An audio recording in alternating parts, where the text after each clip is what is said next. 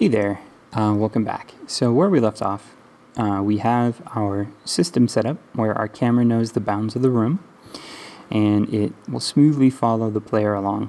Right now you can't see quite too much smooth because I have my smoothing set pretty high, which means that it jumps right to be where the player is as soon as it possibly can. But today we're going to be adding one of my favorite effects, which is that Zelda-like room transition, where when you go to the edge of a room, once you reach the edge, the camera will immediately pan up very quickly and then recenter itself on the player if it can, or at least have new boundaries. So this is actually much simpler than you would think it is, so let's get started. So very first thing I did is I made another room in Tiled, and if you want to, if you're still working with the Unity tile system, you can absolutely still keep doing this. You can just even continue your old tile map. You don't need to make a new one. You can if you want to, but I mean, you can just continue. And your room doesn't need to be exactly the same size as your first one either, which is kind of the cool thing. Your room can be a completely different size, and that's okay. In my case, I made one that's the exact same size, just because I kind of have this vision in my head of a world where I have a certain number of tiles left and right, and those tiles each represent unique rooms. So that's just kind of how I want to go about it, kind of similar to the very, very original NES Zelda. So I have my new room, which I called Room 2, very creative, and I linked it up to my first room. And my first room here, which I called Overworld Test, I put it at 0, 0, which puts the origin right up here. Room 2, because I know that these rooms are exactly 25 by 25, I'm just going to put that at 0 on X and then 25 on Y, which makes them sync up pretty perfectly. So that's all the setup I've done off camera. This room I did a really bad job. I was kind of trying to rush as much as I possibly could, so my colliders on my body of water here are a mess. It would have been much easier if I just took the simple line collider and went all the way around. That would have been so much better than what I did. This is a bad job. Don't judge me. Okay, so what we want here, and let's talk about the logic. So right now our camera is bounded at this position. What we want is we want to create a really small trigger zone right here, right where we're going to switch between rooms. And when our player touches that, we want to then tell the camera to change where its bounds are.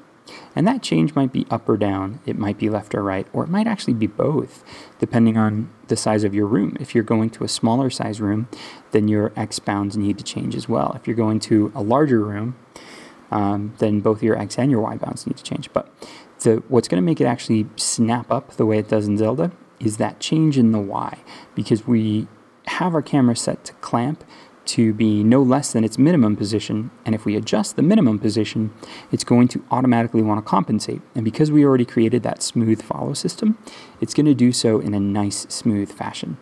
So first thing I want to do is I'm going to create an empty game object, and I'm going to call this Room Transfer. Alright, now I'm going to place this pretty much at the seam between the two rooms. So my X position, I'm going to put it at 14, and I'm going to put my Y position at, let's do negative 0.5, because I want it inside this room. Now I'm going to add a component to this, and that's going to be a nice 2D collider. So I want a box collider 2D. And if you zoom in, you can see in this light green where the default origins of that are. I want to make this nice and small, so it's just, barely there at all. So if you go over to the box collider, click Edit Collider, I'm going to drag this to be right at the width of the transition there, and then I'm going to make this nice and tiny. So that's going to be my, my trigger zone. And to make it a trigger, I'm going to click this Is Trigger. Cool. A couple more things I need to do here. I need to go to my player. I need to make sure that they have the player tag. So if you just go to Tag, Player is one of the ones that's built into Unity. So just choose Player. We're going to be using that tag for some logic here in just a second. So I've got my room transfer right at the edge of the room, nice and small, and I have my player tagged. So let's make a neat script to do this room transfer. So we'll create a new C# script. I'm going to call this room move, how about? and then I'm going to open this up in Visual Studio. I didn't have Visual Studio up and running, so it's going to take me just a minute for that to get up, and I will meet you back here once that's done. Okay, so Visual Studio is up and running. So what I want to do here is I want to access a pre-built function that Unity has, and that's Ontriggerenter 2D. So outside of my start or my update method, I'm just going to call void onTrigger, and I want to do enter 2D. And then this takes an argument of the collider, and it automatically calls that collider collision. I prefer to call it something else, so I'm going to call mine other, just because it's just how I learned how to do it. And it makes sense to me for it to be the other thing, but whatever. So I got my void onTriggerenter 2D, which requires a collider 2D other. Now what I want to do here, I better plug in my computer here soon, so give me 1 second, I'll go do that. Okay, so we've got our Ontriggerenter 2D. Now the first thing I want to do is I want to check the tag of the other. So I want to say if other.compare tag, and the tag I want to compare with is capital P player. So meaning we're just checking to see if it's the player that is in the trigger zone. If that's true, then what I want to do is I want to access the camera and change what the camera's offset is. Now in order to do that, I'm going to do a few variables up here in the global variable area. First I'm going to make a public vector2, and I'm going to call this camera change. Not chance, change. I'm going to make another one, which is going to be how much I'm going to shift the player. So this is going to be a public vector2 player change, which is going to be how much I want to move the player. Change, geez. And then the last thing I'm going to do is I'm just going to make a quick little reference to my camera movement script. So this is going to be a private camera movement, and I'm going to call it cam, or camera, sure, Visual Studio, whatever you say. Oh, no, it doesn't like doing cam, or camera. I'm going to do cam. Okay, anyway. Now I'm going to complete that reference, and I'm going to say cam is equal to camera.main.getComponent. The component I want to get is the camera movement script. All right, cool. So I have these two offsets. I have my reference to my camera all set up. Now down here in my Ontriggerenter 2D, we're going to check to see if it's the player, and if it is the player, we're going to adjust in the camera movement, and this is why I made these public, the max and the min position by whatever we want to adjust it by. So in order to do that, I'm going to say in here, okay, sorry about that weird cut. So in here what I'm going to do is I'm going to say, I'm going to grab my camera, so I'm going to say cam dot min position plus equals the camera adjust. Then I'm going to do the same thing to the max position. So cam dot max position plus equals camera change. Now, if you have a room that isn't square like mine, you're going to need to have two different vectors, one for the amount of change to the min position and one for the amount of change to the max position. But that's totally fine. Okay, anyway, so I'm going to change the min position and the max position, and then I also want to move the player however much I want to move them, so that adjustment. So I'm going to do other dot transform dot position plus equals, can I do plus equals like this? I think I can. Player change. Oh, yep, nope, I can't. You can't do that on, oh, it's because it's vector 3 versus vector 2. Good lord. So I'm going to have to change my variable for player change to a vector 3. There we go. That's cool. So I'm going to save my script here really quickly. I'm going to pop back into Unity here. I'm going to let that compile for just a second. On my room transfer object, I'm going to add my room move script. As soon as it's done thinking here. Cool. So I got my camera change. Now, my new room is 25 above the old one, but the X positions, the X, min, and max don't need to change.